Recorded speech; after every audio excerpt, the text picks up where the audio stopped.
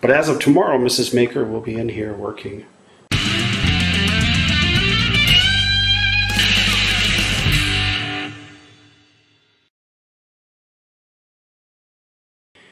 Hello and welcome to My Man the Maker. The project that I'm going to take on right now is a slight relocation of this desk. It's just not right. And here's what I mean. There's a big runway behind this desk that makes no sense whatsoever when you consider the fact that these doors open outwards with zero folding in. So this entire return on this desk is 6 inches out, something like that. And by having done that, this corner has a door that won't open. So here's what I plan to do. I suppose I should also mention the fact that this return is so jammed against the wall that you can't plug anything in, because the plug is actually projecting through the back of the desk, which makes no sense either. And there's wires across the outlet and all kinds of insanity going on below the desk. So plan is to move the desk forward, towards me, to the point where that door there disappears. So we're looking at a move of a forward shift off the wall of, I guess I can grab a tape measure and tell you exactly. We're looking at a 3-inch shift this way, and a 7 or so inch shift this way. That's what we're going to do to get this room ready, because Mrs. Maker deserves a nice working area, and Mr. Maker would like very much to deliver that to her. So when she's working at her desk, which is this desk, she's looking out at a very nice backyard, and there's birds singing and stuff out there. So if we open the door,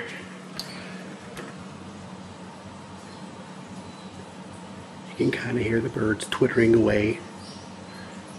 It's very relaxing and nice. So that's the idea, is to create a really beautiful working environment for Mrs. Maker, where she can relax if she wants, or listen to the birds, or look out at the lovely bamboo wall that's been installed. But to do that, this desk has to be shifted in a big way. So that's what I'm going to do. I'm going to shift this desk today. Wish me luck.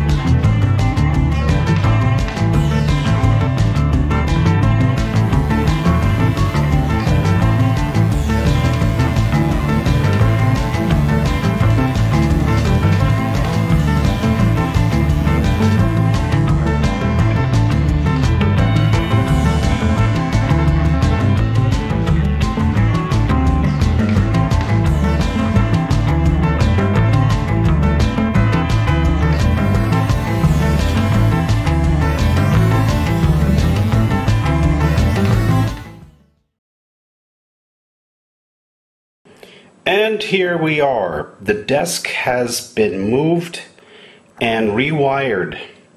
Now, there's a couple of interesting notes about this desk that I may explore later. All of this furniture is lit with LED strips that are mounted in the bottom. So it's got ground effects, believe it or not, which is pretty incredible. But I was more interested in just positioning the desk correctly in the room. So here's what I did. I shifted the desk closer to the door. And what that does is it reduced the size of that runway. So now you see that the desk lines up with there's a return on the corner. This is part of the support structure for the floors above, because there's a very, very large aperture that these doors are mounted into. That's a huge open space, only made possible with these pillars or piers in the corner. So you have a little bit of a return here, and the desk fits in that little return. The other thing I did was I wanted a little more space off the back of this desk to be able to get at things like this access panel, and I found that there was a electrical receptacle which had been mounted on the wall but was wired to the desk, so I removed that. Very strange. There's a hole down below that I might explore later. I don't know why it's there, but for now I need to get this office up and running. So what I ended up also doing was increasing the gap between the end of this desk, which is really just a large L-shaped desk. So the work surface is here, and the return is here. And then there was a little bit of a gap. So what I did was I lined it up so that this door clears, and there's a little bit of extra space in there. I haven't had a chance to clean it up yet. I will. But also that means that now this door, which was unopenable before, can now at least be opened a little tiny bit, which is better than nothing. There's a little wire down there. That's part of that ground effect lighting I was talking about, which I will be trying to maybe rejuvenate later. So I brought the desk away from the window, you could think of it that way, to give myself some ability to access the back, because there's wiring back there. There's wall power there, and the desk is connected to that. So I put a little S in there so the desk can be moved, pulled out, for example, if need be. It's quite heavy, so it's difficult to pull out. And here is the ground effects lighting. This goes to a transformer, which is, I don't know where, somewhere in this desk, for the lighting. And then there's a telephone cable down below, which is integrated into the alarm system. Now the alarm system is in the corner here. And I just cleaned up all the wires. There's more ground effect lighting. All that black cord is ground effect lighting.